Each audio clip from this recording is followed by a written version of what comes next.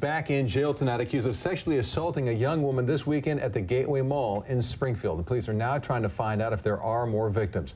Thanks for joining us. I'm Matt Templeman. And I'm Renee McCullough. Springfield police say 27-year-old Brexin Reed Shulz lured the victim into a bathroom Saturday morning. KEZI 9 News reporter Sarah Hurwitz joins us live from Springfield with our top story tonight at 5 o'clock. Sarah?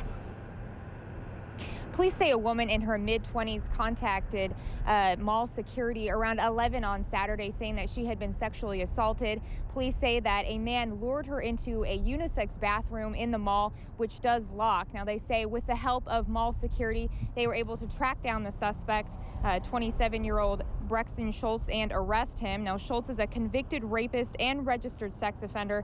Police say it is important to always be aware of your surroundings. You just never can be too trusting of people. You know, it's not a frequent occurrence, but I think that there's a lot of people who are convicted sex offenders wandering around in society. Anyone has to do is look on the internet and see that. Now, Shulz is in the Lane County Jail facing charges of sodomy and unlawful sexual penetration. He was convicted in 2003 of attempted rape and burglary in the first degree. Now, Springfield police say that the victim did not know the person that lured her into the bathroom, and they're actually looking into whether or not he assaulted any others at this mall. Live in Springfield, Sarah Hurwitz, KEZI 9 News.